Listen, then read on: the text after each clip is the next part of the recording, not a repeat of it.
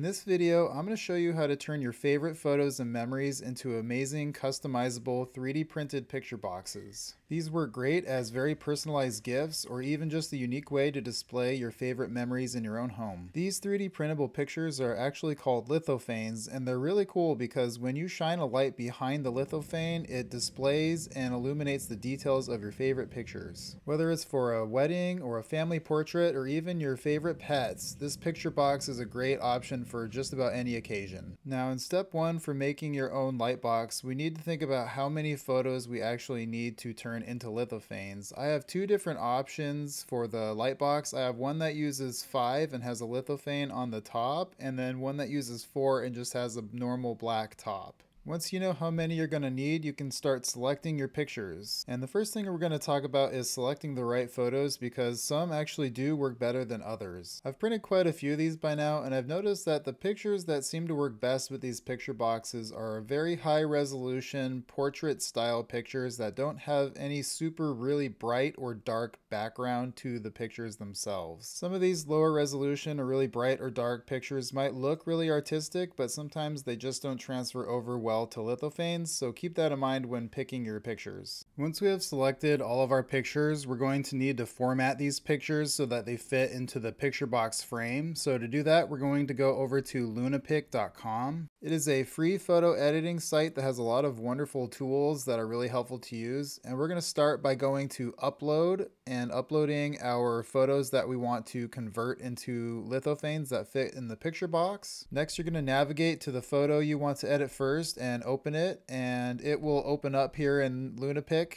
So next we're going to need to go to the crop tool. It's that top left.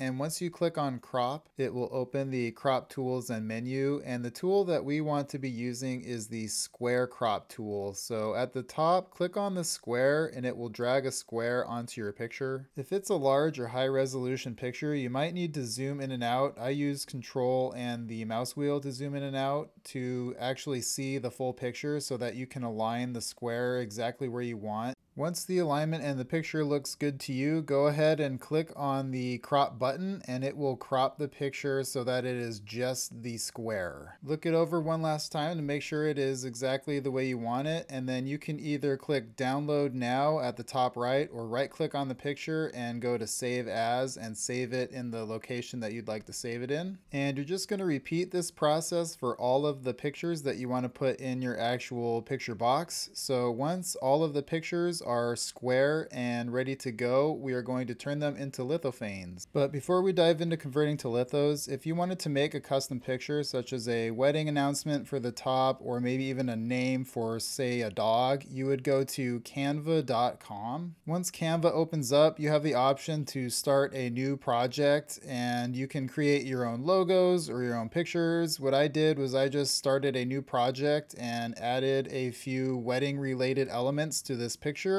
along with the name and the date, and then I would export this as a picture. I also made one with a paw print and the name Sunny on it, and also like the last one just exported it as a picture and then converted it into a lithophane, which is what we'll get to next. To turn these pictures into actual lithophanes, we're going to go to itslitho.com. There's a few sites that convert images into lithophanes, but this is definitely my favorite. Next, we're going to click on Get Started, and when you click Get Started, it will probably show you some of the new features that they've recently come out with. Just go ahead and close it, and then we're going to navigate to the Upload tab. And once you're in Upload, you're going to actually click the Upload button, and then you're going to navigate where you stored your square cropped pictures, and you're going to open any of them really. It doesn't really matter at this point. We're going to do this to all of them, so just go ahead and click on one. When you see that it's loaded, we're going to move over to the Edit tab at the top, so go ahead and click Edit. You should see the picture that you uploaded in the previous tab, but now it has converted the picture into a black and white version, and at the top there are some different options for how you want your picture to look. I usually just leave it on the default luminance option.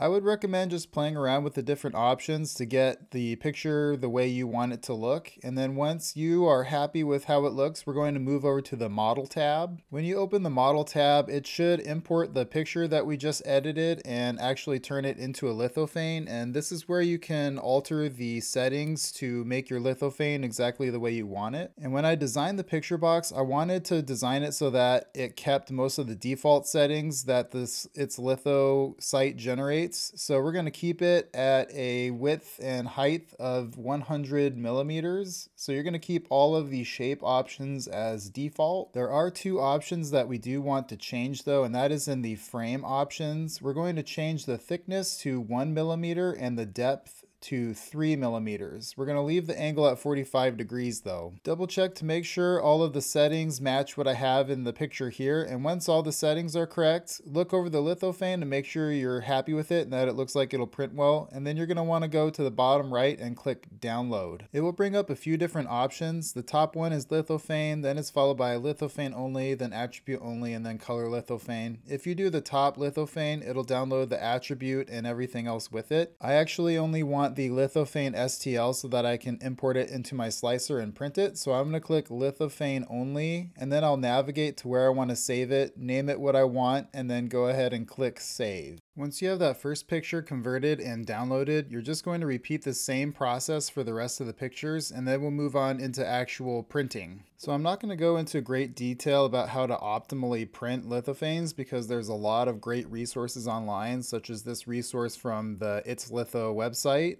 I'll link to this in the description. This site even includes printing profiles for slicers like Cura to actually print lithophanes, so definitely use the available profiles and read over the available information. But in a nutshell, using smaller layer heights and printing at slower speeds are going to make a huge difference in the quality of your lithophanes. I also always print these with a brim so they don't topple over during printing, and I included a 3MF for my printing profile if you're interested in using what I have for my settings. The one thing I will say about 3D printing this lithophane picture box is that you really want to make sure the tolerances on your printer are dialed in really nicely. The top of the picture box frame and the base are supposed to fit together really tightly for a secure fit so you can carry it around and so it doesn't pop off and break. I'll include a link in the description that is a guide to dialing in your tolerances, but you really want to make sure everything's dialed in before printing this thing. The filament that I use to print these white lithos is this white Overture PLA filament. You definitely don't have to use this exact one, but it's relatively inexpensive, seems to print pretty easy, and really seems to bring out the details well. After you've printed all of your pictures, it's time to print the actual frame of the picture box itself. I included several different files for the picture box frame so that you can have a few different options. I included one that uses a plug-in dimmable LED light, and I also included one that is battery powered so that you don't have to plug anything in. I have a couple different options for the top of the frame. One includes a space to have a picture in it, and the other does not, and it just sits on top of the rest of the pictures in the frame. You don't have to print the frame in black, but I usually do, and for the frame I use the same Overture PLA filament that I showed before, but it's black instead of white. Once you know what frame you want to print for your picture box, go ahead and print those out. I included a 3MF for this as well, but you can easily print it on other slicers too.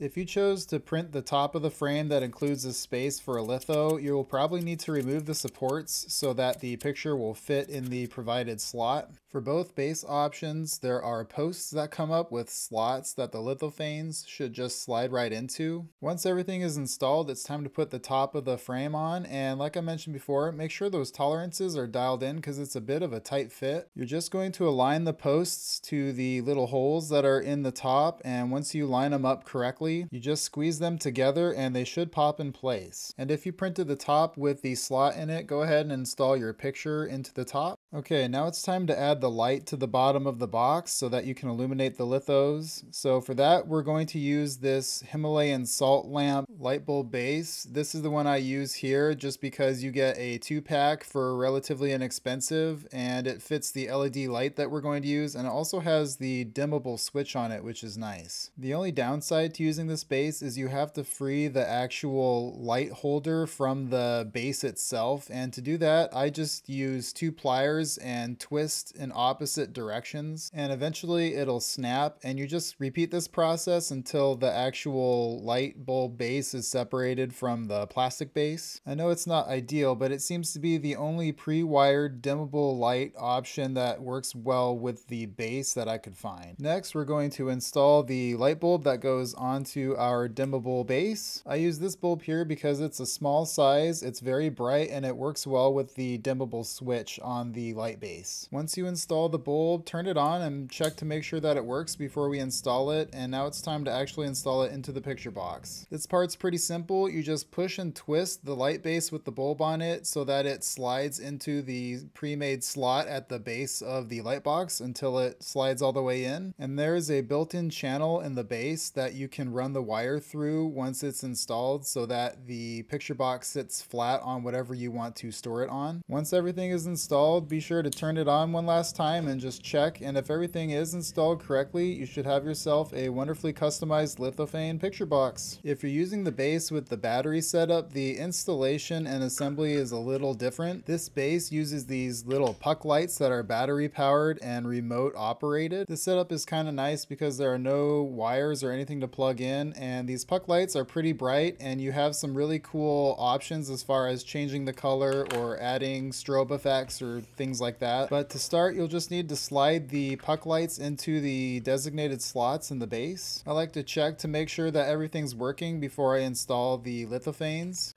Once you know everything is working, it's time to install the lithophanes into the slots. It's the exact same process as the dimmable light version. You just slide the lithophanes into the slots, and then when they're installed, you just install the top of the box that you chose to print. And then when everything is assembled correctly, it should be ready to go. Like I mentioned before, this option is really nice because you don't have to mess with any wires or plug anything in, and you get some extra features like changing the colors and added light effects. But there is a downside, and that is that these batteries don't really seem to last very long with these puck lights, and it's just never going to be quite as bright as the plug-in version. There are probably details that I could have gone a little more into in this tutorial, but for the most part, that's all you'll need to know and need to make your own custom and personalized 3D printed lithophane picture boxes. Let me know in the comments if there is something you wanted me to go over more, or if you wanted to learn more about something. And definitely let me know what kind of picture box you would want to make. We have more tutorial videos like this coming out, so don't forget to like, share, and subscribe, and I will see you in the next one.